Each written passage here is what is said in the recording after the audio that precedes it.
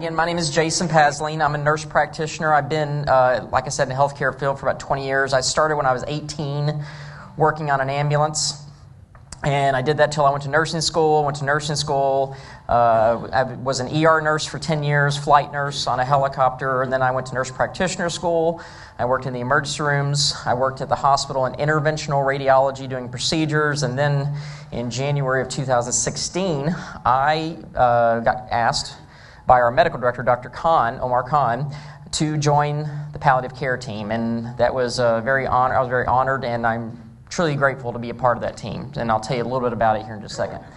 Okay, so here's our team. Again, Omar Khan. He is our medical director, and he actually started the program. He is a board-certified palliative care and hospice physician. Nancy Dahlberg, who's in the back. Wave, Nancy. That's Nancy. Nancy's our clinical liaison director. She was our administrative director, but she had to do something else, and so we're going to miss her, but she is still our clinical liaison. Catherine Foster, we have a social worker and a licensed therapist as part of our team. There's me. I'm a nurse practitioner. I'm also board certified. What those letters mean, I'm a hospice and palliative care nurse practitioner. And Colleen Strand, she's our latest addition. She is also a nurse practitioner, and she'll be taking her boards very soon as well. So that's who we are. And so where do we work? We work at the hospital, at KADLEC. We're part of the medical associate team there at the hospital. We work on all the floors. We participate in many different departments' activities, but our central focus is palliative care, which I will get to in a second. But we also see patients as an outpatient, patients receiving palliative care. And currently we're at the Tri-Cities Cancer Center, and we'll be opening up our own brand new clinic. Right now we share space with the Hematology Oncology Clinic, but we're getting our own space in February. So it was January, but it looks like it's going to be February, lots of logistics, but we're getting there. So that's currently kind of what we do there. Now, let's get to the meat and bones of what we're going to talk about today. Palliate. It's a big word. You hear palliative, palliate, it's not really thrown around very much, but what does it mean? And this is, to very simply put it, to relieve or lessen without curing, to mitigate. The actual word palliate comes from a Latin word that means to cloak or cover. And so that's what we want to do. We want to try and lessen, slow down, mitigate, what have you. So, what is palliative care? Now, I forgive you if you can't read this. I know I tried to get the writing as big as I could to keep it on a slide, but essentially, it's medical care for people with serious illness. Now, when we talk about serious illness, we're talking about chronic, it can be life-limiting illness, but illnesses that can cause symptoms. But the other part of this is illness that the treatment for it can also cause distressing symptoms. So, we want to provide relief from the symptoms of stress of a serious illness. The goal is to improve quality of life, and that is the huge part right there, quality of life. When you hear those words, what I want you to think of is, what can I do to spend quality time with my family, my friends, do the things that I want to do within reason. I can't go out and climb Mount Everest maybe, but you can get out there and do the things you want to enjoy as much as you can. So we want to provide that quality of life. Now, palliative care can be provided by doctors, advanced practice providers like myself, nurse practitioners, physician assistants. There's nurses, social workers, chaplains. There's a whole village of people that provide palliative care services. It's appropriate at any age, so we're talking birth, pre-birth even, if we can get into that. Also through the lifespan. Any stage, any serious illness can provide along with curative treatment as well. So we're going to get to that here in a second, talking about. But let's talk about a little bit of history. Everybody hears the word hospice, right? Has everybody heard that word, hospice? Okay, so all of this palliative care and hospice care kind of started with the same movement, and it actually started back, originally hospice started in 1967, but kind of go back even more historically, hospices were originally places of rest. Let's keep that in mind, rest for travelers in the 4th century. So that's what the word hospice came from, a place of rest. In the 19th century, there's a religious order that established hospices, places of rest, for people that were dying. In 1967, this nice lady right here, her name is Dame Cicely Saunders, she established the first hospice. The one thing that's very historical about hospice is the word death, dying. Very taboo. Before, you didn't talk about it. You didn't address it. Somebody that was dying, it's like, okay, they're just dying. You don't keep that down there. You don't bring it up. You're not talking about their feelings, what they're feeling when they're dying. It was a very taboo subject to even bring up with your patients when you're into the doctor's office. But the big question is, how many of us here are going to die? I am. I admit it, and that's the thing. It's like, it's not a dirty word. It's not a bad word. It's a time, it's a cycle of life. We're born and we die.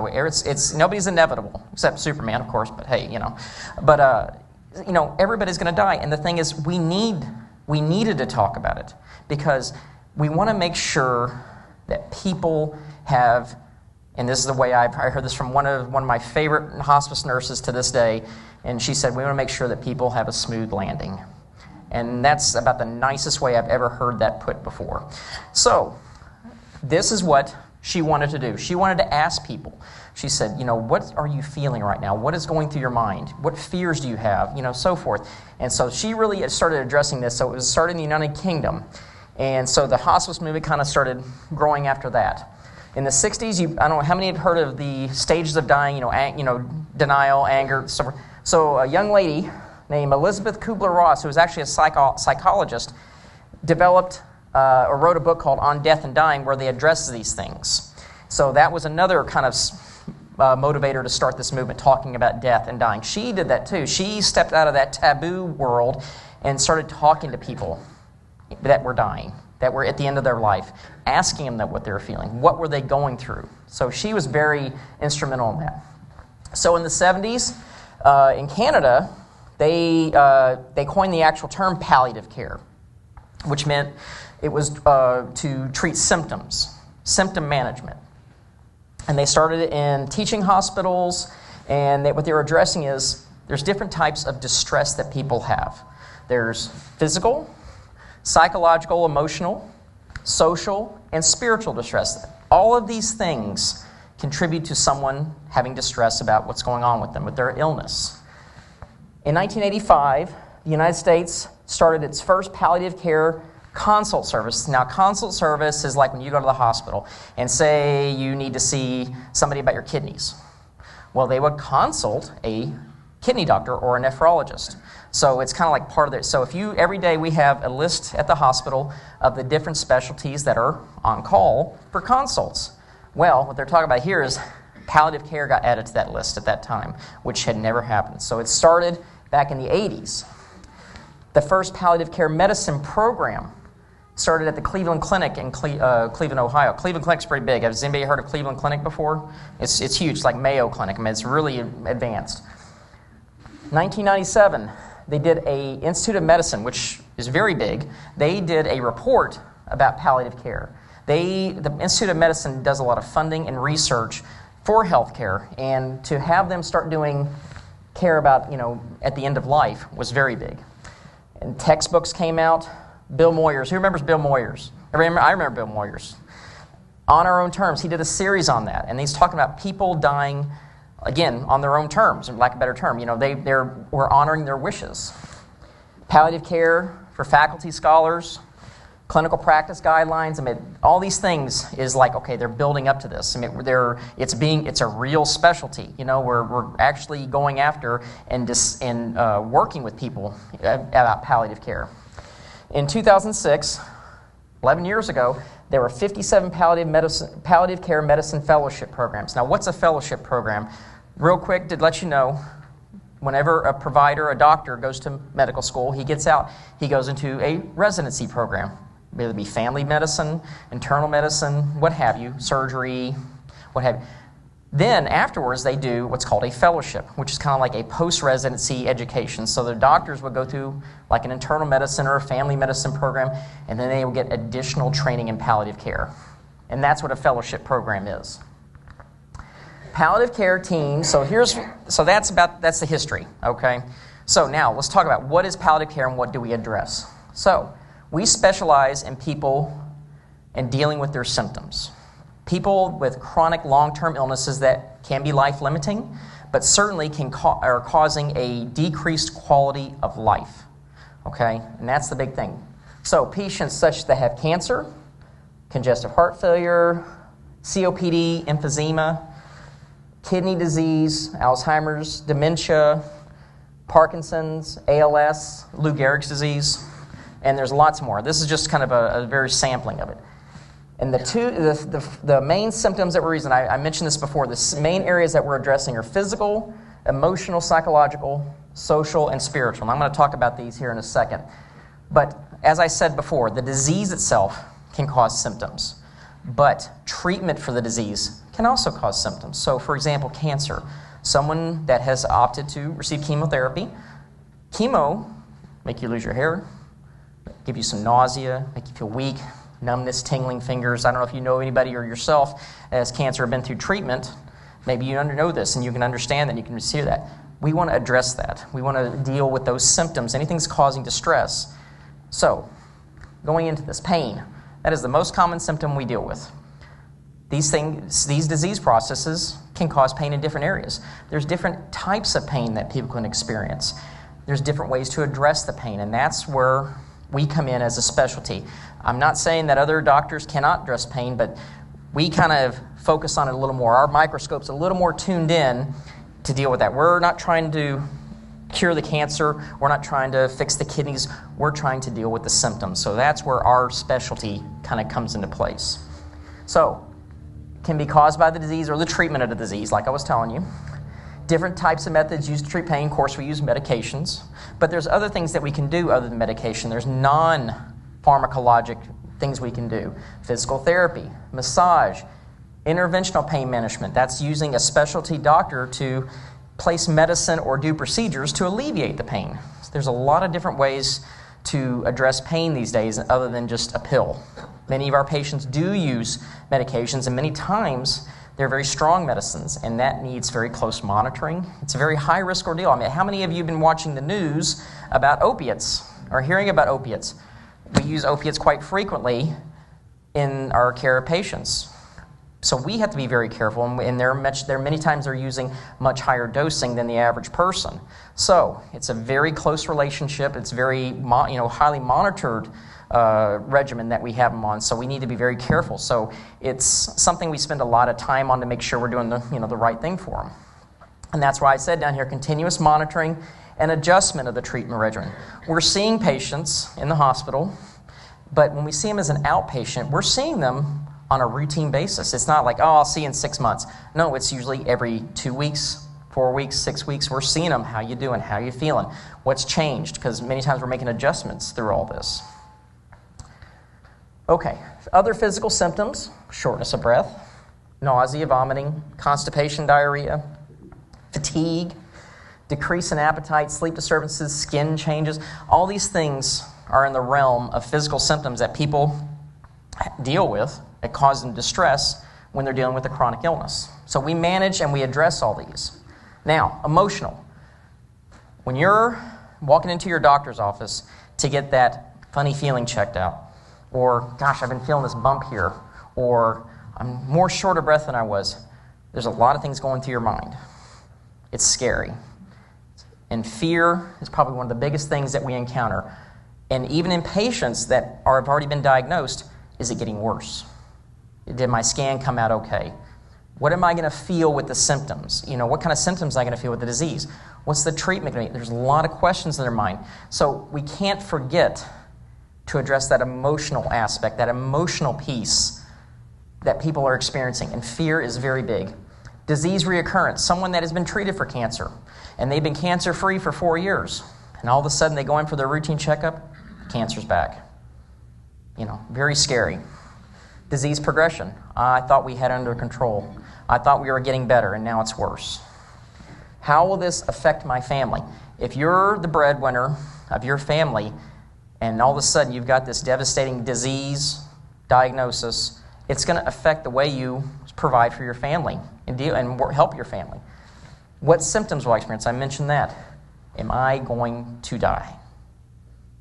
That is a huge question we get asked. I do not want to die. Nobody wants to die. That is the very biggest truth. But we all know we're going to. But gosh, I don't want to die right now. I've got so much to do in my life. I've got so many things to live for.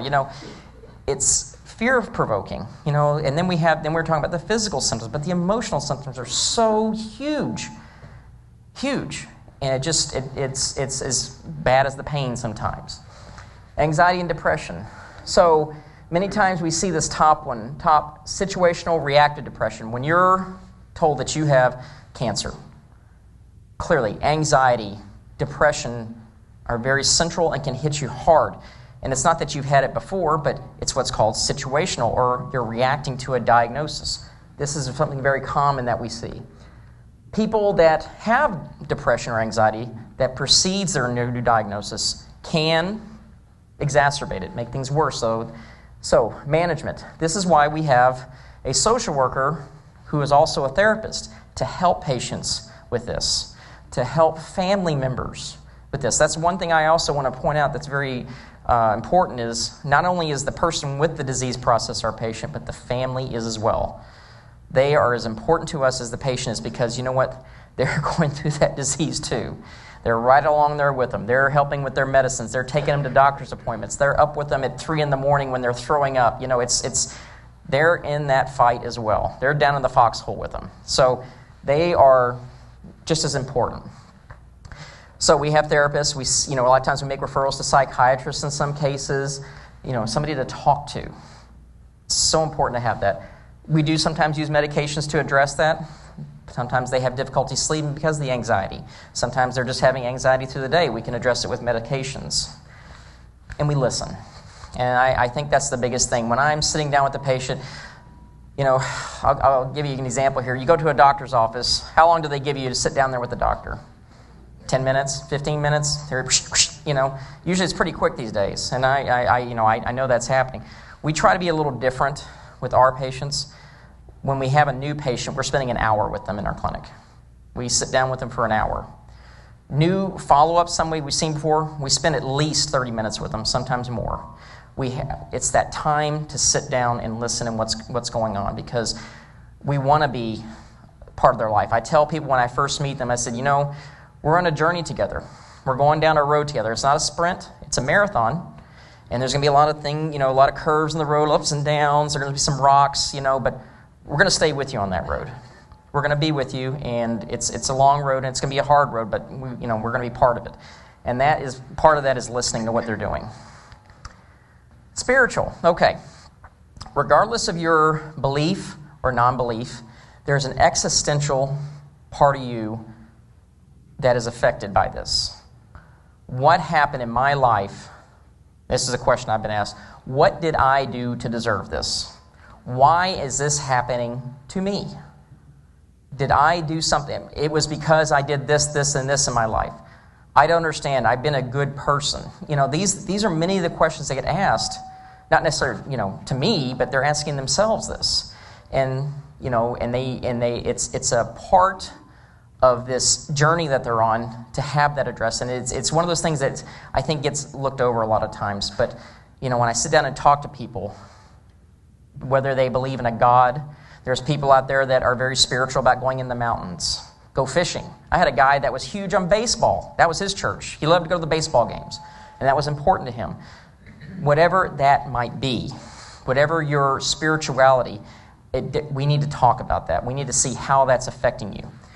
We have people on our team, chaplains, that work at the cancer center but also at the hospital that focus on that spiritual aspect of it.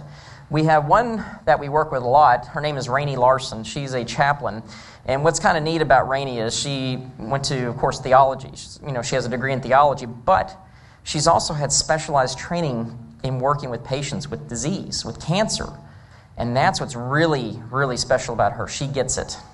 She understands. She knows how to talk to people. And all of our chaplains really do. But she has a special bond with a lot of these patients with cancer. And so we enroll her or enlist her a lot of times along with other chaplains, because we know we can't address every single problem. We try to, but we know that, again, it takes a village of people, it takes a lot of people to try and help out. So we have those. We also have therapists. And the spiritual distress can manifest itself as physical or emotional symptoms and reduce the quality of life. Sometimes it's a vicious cycle. You get anxiety. Anxiety can cause you to feel distressed, short of breath, and it just goes on and on. It can go in a wild circle. So when we're addressing someone that has shortness of breath or pain, we try to get to the bottom of it. Tell me about this pain. What's going on? Tell me what brought it on. And, spending time with them, listening, understanding what's bringing this on will help us address that, because many times we're finally addressing what's really getting them. What's at the bottom of all this is a lot of times the cure. It's not a pill. We can give them pills to try and bring it down, but I've seen it. We have on so many medications, they're just sleepy, but they're still hurting. Why are they still hurting? So getting to the bottom of that is really, really important. Social distress. Now, that sounds kind of weird, I know, like social distress, but many times people that have a long-term illness don't have much of a support system. How are they going to get to their doctor's appointments? They have mobility problems. How are they going to get in their house? There's no ramp. What about insurance? I can't work. How am I going to pay for my bills? How am I going to feed my family? This all kind of comes under this heading of social distress. How are they going to get there? Financial. Be honest, medical care is expensive these days. It's not cheap. We don't live in a country that it's free. We have to pay out of pocket for that, or pay for our expenses. We have Medicare, which is helpful. And don't get me wrong, it's done a lot. But there's other things that Medicare doesn't pay for, and unfortunately, some of the treatments are a part of that. So that's going to be very distressing for people. Can they work? Can they support their family? Do they have insurance? All questions. Medical equipment, transportation. These are all things that we try to address as well. We work with nurse navigators that are at these different facilities, social workers in the hospital that also ask these questions. So as you can see, when we talk to somebody, it's not just about a little symptom. We're getting a big global picture of what's going on with them. And many times when we address all these little things, what you and I might think is a very small thing can be just like a tidal wave to somebody. It's so huge. And we've seen that so many times, and if we figure out a plan, they're like, that's all it took? They lay back and they're just relaxed. So, okay, so here's some of the things that people tell me, and we're kind of getting to a new topic here, but that is about the symptom management portion of it, okay? I am treated with dignity and respect. I was diagnosed early. I want to die well.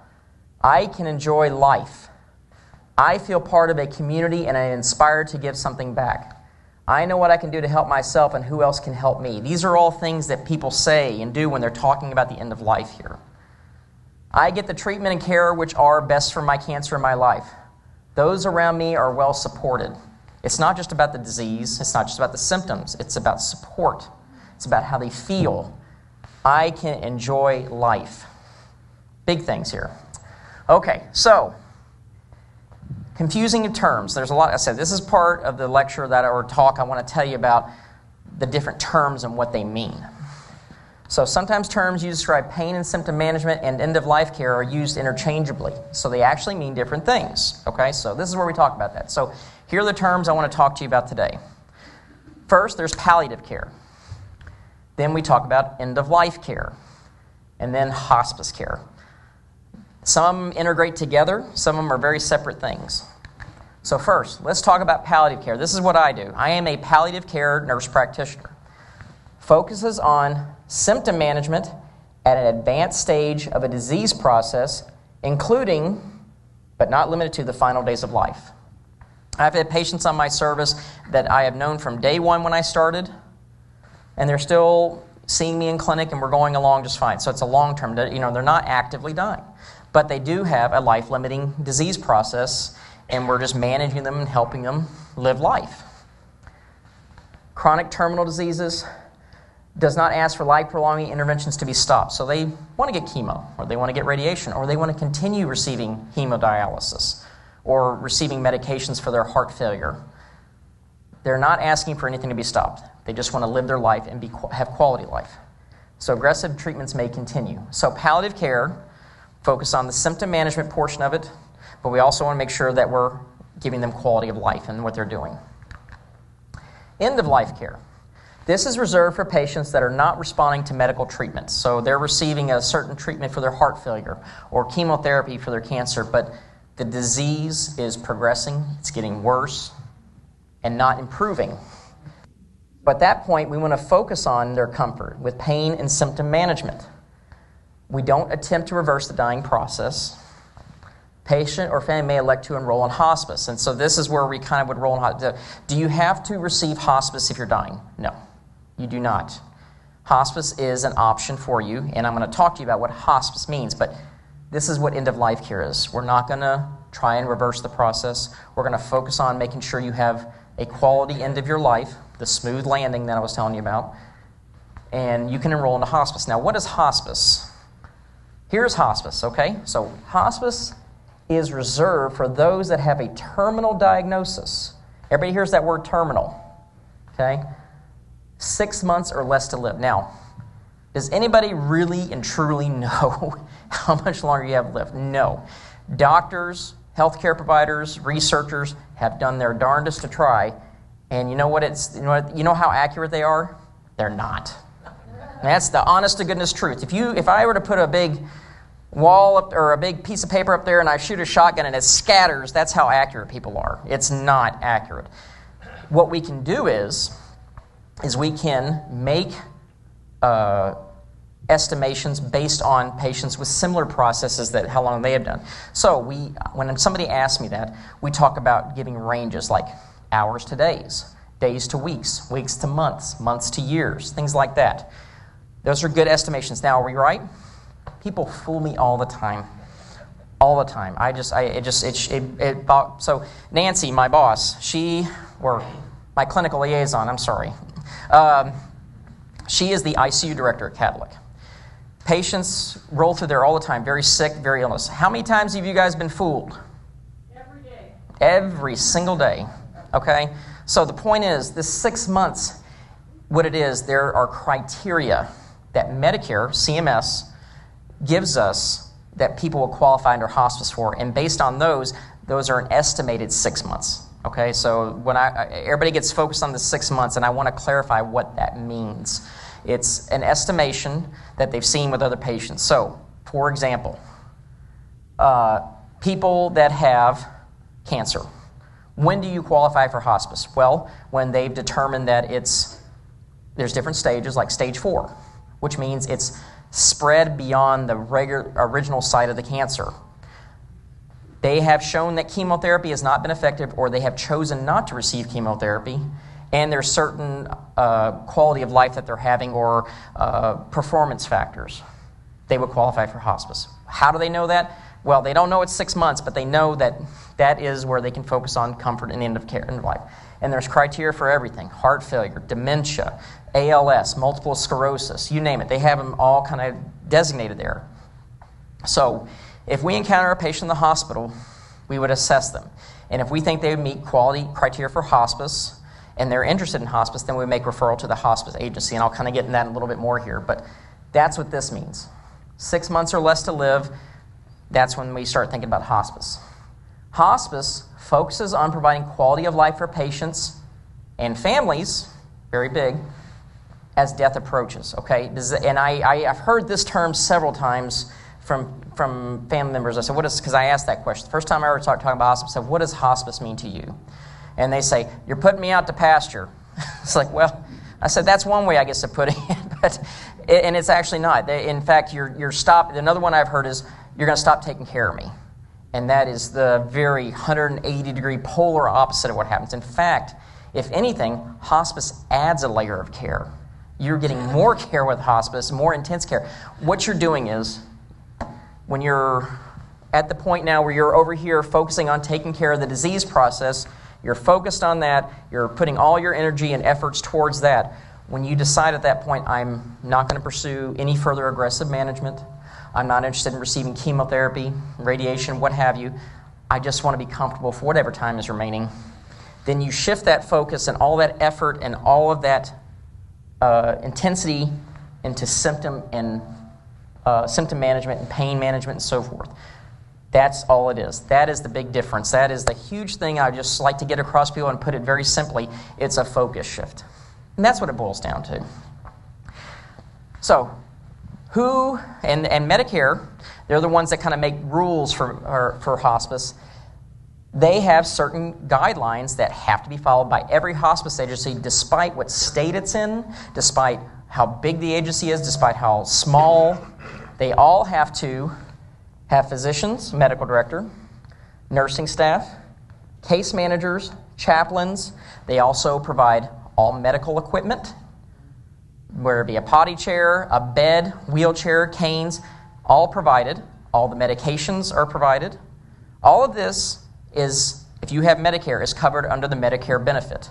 If you don't have Medicare and you have insurance, most insurances cover it at near or close to, or at 100%. Every insurance is different. Don't quote me on which ones do what, but it's a covered service. It relies on family members to be primary caregivers except in facilities such as nursing homes. Now, does hospice come in there and have 24-hour support? No.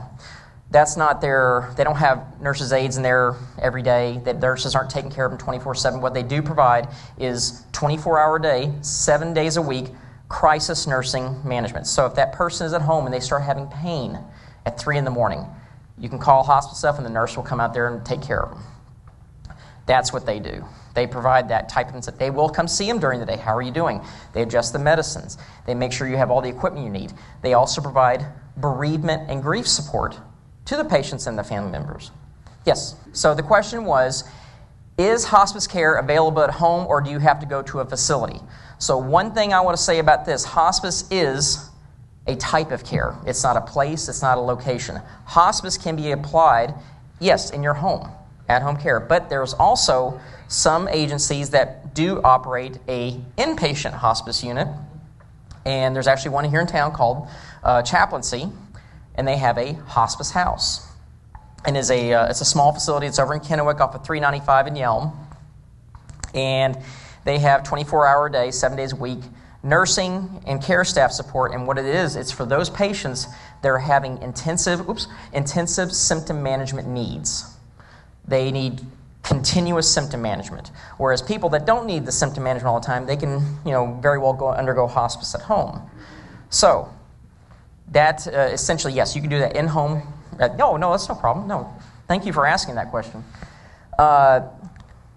So one thing, this is a good quote that I found, and I'd like to share this with you guys in talking about this. So, dealing with a serious illness can be a lonely and difficult experience for individuals and their families. They need to know that they aren't alone. And that's one of the big things that Chaplaincy even says, that, you're not alone. You'll never walk alone. And that's the truth. They feel like, well, I'm in hospice now, then I'm on my own, that's it. No, that is very much not the case. They are there with you. They're there with your family. And in fact, one other benefit that hospice provides, that is mandated by Medicare, is bereavement support, grief support for 1 year after the death of the hospice enrollee. And that's for the family to participate in. 1 year after. That's how long the Medicare benefit or the hospice benefit lasts. That's what included. It's huge. And there's a lot of disparities, a lot of things that prevent people from going into hospice. A lot of times it's education. And this is why I like to talk about this, because I'm not trying to talk into going to hospice, but you should know it's there.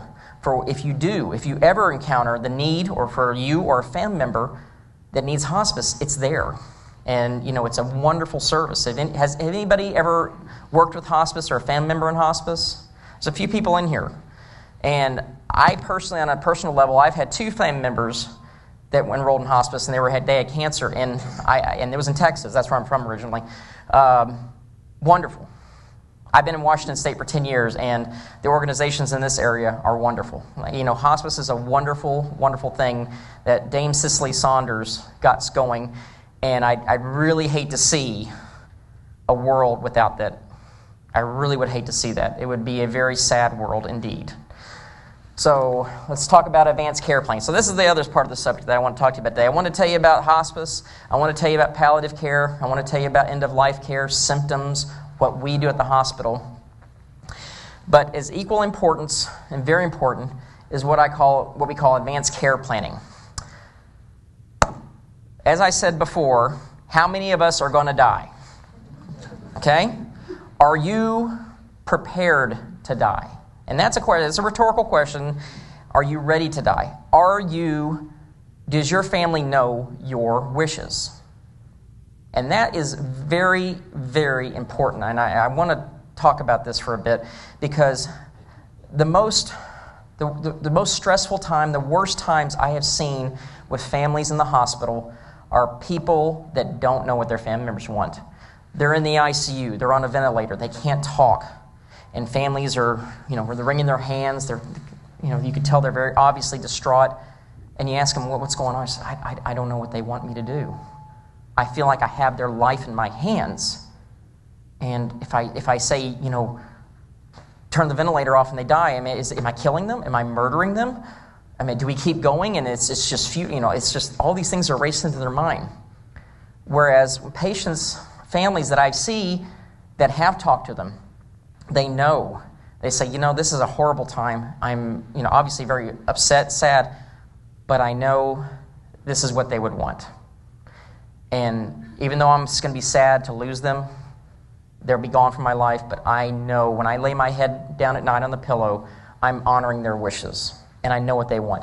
And that's very peaceful for them. And that is important because I love my family members very much, and I would hate for them to have to go through that. Plus, beyond that is I want to make sure that my wishes are being honored. I want to make sure that what's happening to me, my body, is what I want. Do I want to go through all this? No, probably, depending on the situation, I don't know. But I've outlined that, and I think it's important for all of you, anybody. In fact, there's a push in the state now to start with people starting to drive, 16 years old. Because do we know when we're going to die? Like I said before, no. It can happen at any moment. And they want to start getting that word, that message out there. It's not to be morbid.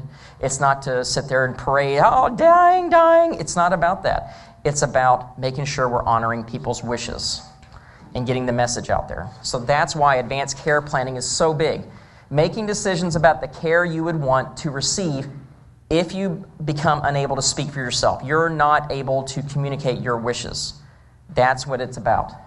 Decisions you make, regardless of what you choose for care, are the decisions based on your personal values. What you want may be different than what I want. And I'm not about to impose my values, my beliefs on you, because I don't know. I don't know what you would want, and I would never assume that. But if you have it on a piece of paper, I know this is what they're going to do, and this is what I'm going to do to honor it, and I'm going to fight tooth and nail for you to honor your wishes. If you're in an accident or have an illness that leaves you unable to talk, who will speak for you? So you can't speak. You haven't filled out a paper, so who's going to be speaking for you? Is it your husband, your wife, your spouse, brother, loved one, child? Who's it going to be? Who do you want it to be? Not every family gets along. And in fact, I was telling my clinical liaison about this, and I'm right in the middle of this situation right now at the hospital. In fact, I was working with it right before I came over here. There's a group of family members that aren't seeing eye to eye with the patient's care. One wants this, and one wants this. And they're siblings. And you think, this wouldn't happen to me. No, it happens. It happens more than you think. In fact, on a personal note, it's happened in my family. I never thought it. It was like, I can talk about this now. I have personal knowledge. It's happened. So to say that, I don't think people should say that until they really think, they're hardcore, then they know that, but it happens more often than not. So assuring, and that's what's actually, in this situation I was telling you about the hospital, this is what has solidified the decision, is she completed an advance directive and said, I want this person to make decisions for me. And it's a done deal. Now, one party's not very happy about that, but I know that the focus of this person's care is on the patient.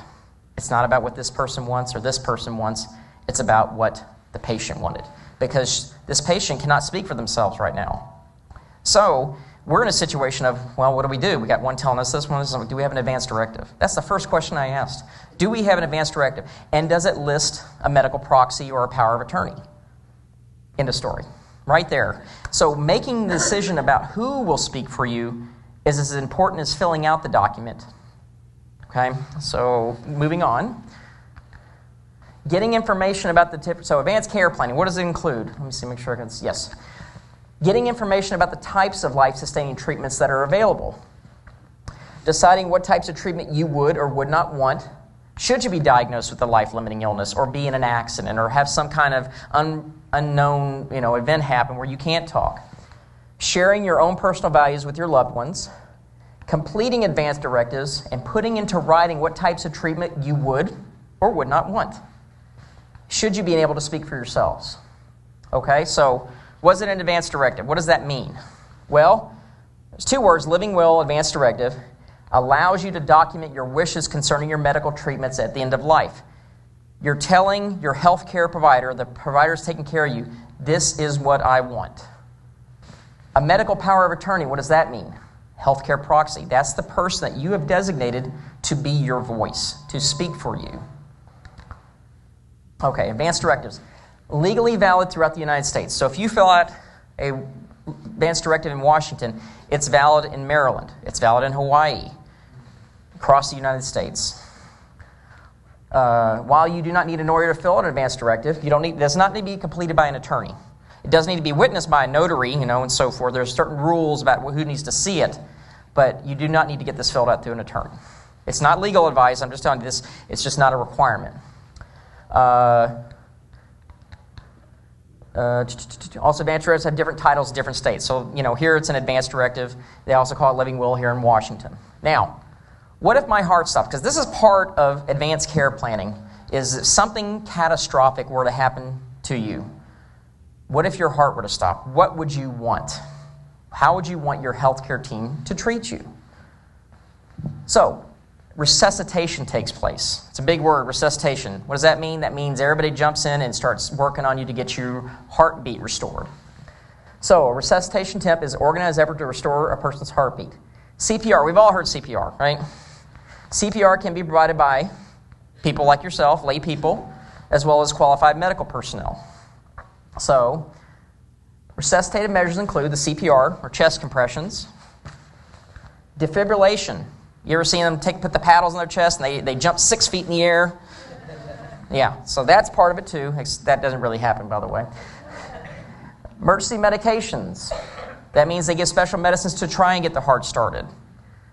Advanced procedures to save your life, like they put special IVs in your neck to go into the big veins.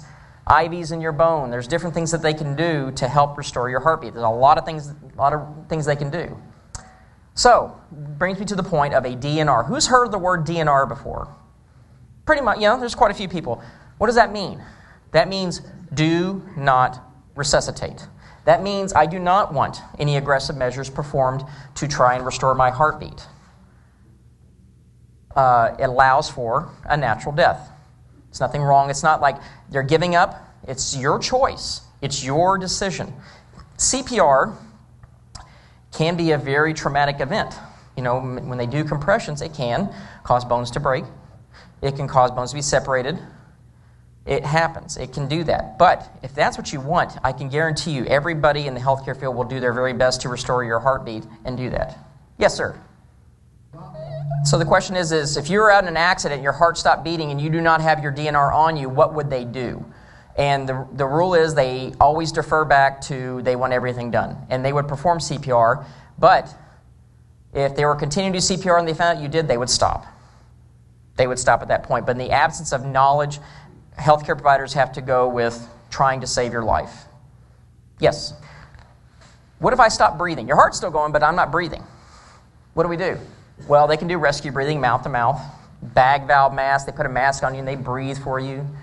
Advanced airway procedures. So that's things like they can put a tube in your mouth and hook it to a ventilator to breathe for you. The machine,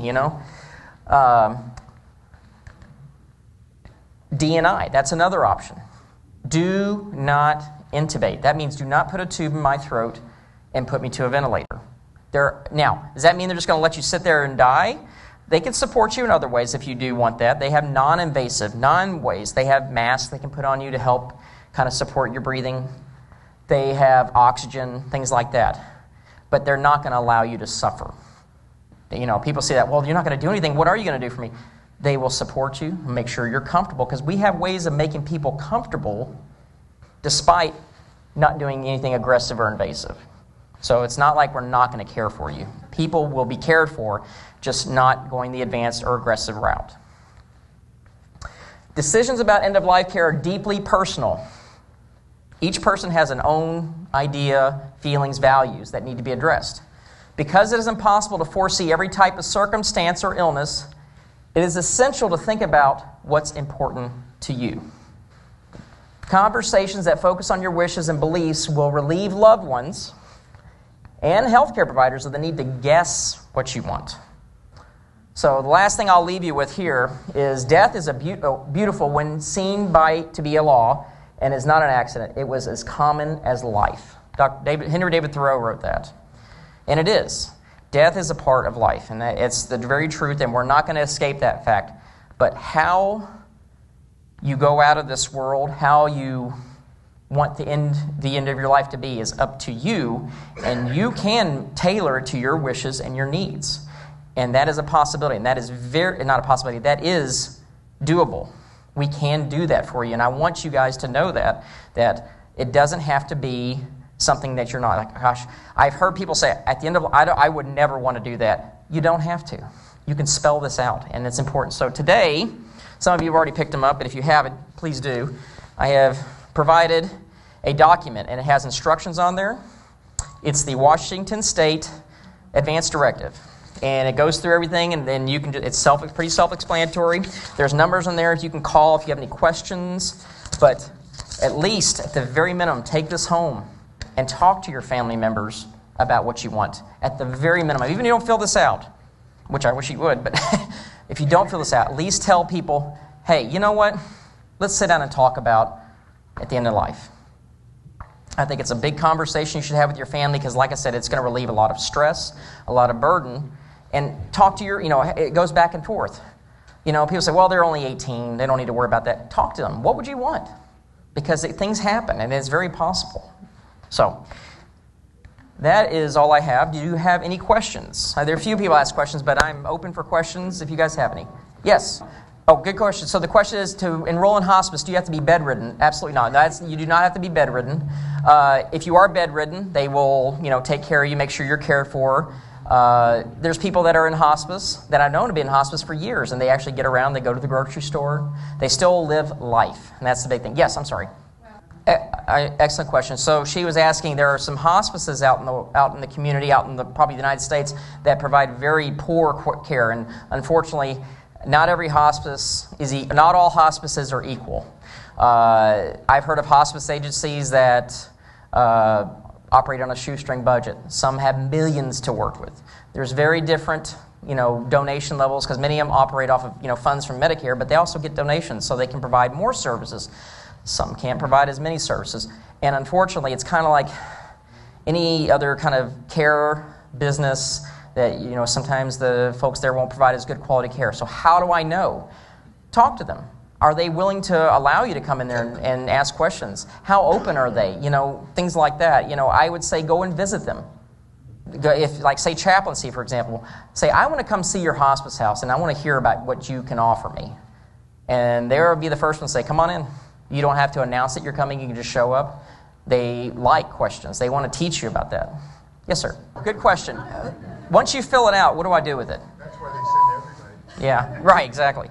What do I do with the advanced directive once I've completed it? Okay, so if you want to bring it to KADLEC, I would say bring it to our medical records department. And what they would do is they would scan it into our electronic medical record. When I go into a patient's chart, I know exactly where they scan it into, and I look for it.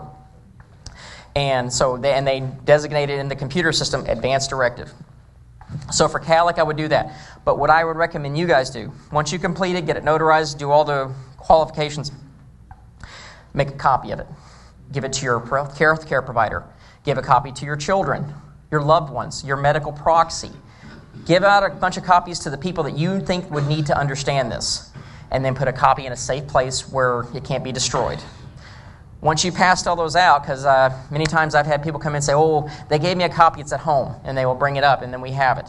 Anybody you think would need a copy of it to know what your wishes are, give them a copy. But keep the original in a safe place. But yes, your doctor, loved ones, family, so forth. I've heard that, yes. You know, I worked on an ambulance for many years.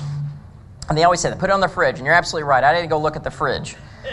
You know, it's the truth. So where do you keep it in your house? That's an excellent question. Someplace that you know to think to grab it. And it may be the fridge for you guys. It may be your bedside table. I don't know exactly where it's important to you, but somewhere where you know you can get to it easily and access it. That's the thing. And like I said, make sure loved ones, family, doctors have it. Yes? I used to get it at the fire department. They think it's a thing called Vial of Life. Oh, yes. Papers in there, and then there's a magnet you put on the refrigerator. Yes. So if they come in, they can get that. You know, and I think that's true. There's a lot of fire departments out there that are trained to go look. And that may be a training aspect to individual departments. They know, oh, hey, I got to go see if they're having this. So maybe that's something in their training that they know to go check. But thank you for doing that. So wherever you guys live, call the fire department and ask them, do they have that? And say, where would be the best place for us to put this? And ask department specific. And then you would know. That's a good, thank you for bringing that up. Any other questions? Yes, sir. Are you talking about physician-assisted suicide? Yes. Okay. So we at KADLEC or Providence, we don't provide that, but there are resources out there, and the resource, and I didn't put this in there, but I can give it to you. I believe the website, do you have internet access? Sometimes. Okay. endoflifewa.com. And there are resources there for those that wish to look at or learn more about physician-assisted suicide. Is it legal in the state of Washington? Yes, it is.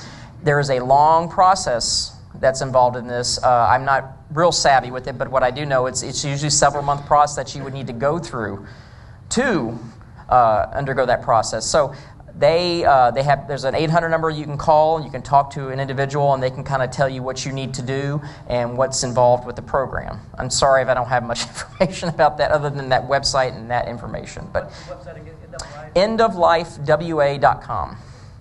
But one thing, I ask people this when they bring up, this, which, like I said, I don't try to talk people out of it or anything. But what I do like to ask is, what brings them to that point in their life where they say, you know what, I would like to do this. Is it something they're concerned about? What is their fear? Are they worried about having pain at the end of life? Do they want to be in control and make the decision of when to, those are the things that I, think about when someone brings up physician-assisted suicide. My situation is I do not want to go to a nursing home. I understand that. Either. You want to. When I'm in that much pain, I want to quit. Okay.